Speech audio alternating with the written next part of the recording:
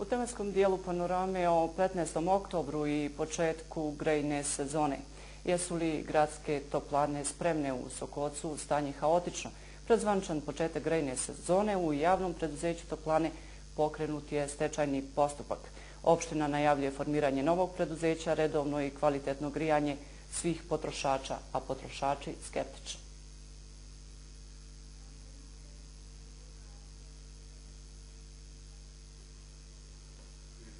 Iz režije mi javljaju, poštovani gledalci, da imamo mali tehnički problem. Izvinite i ja se nadam evo da ćemo uskoro taj problem i da otklonimo.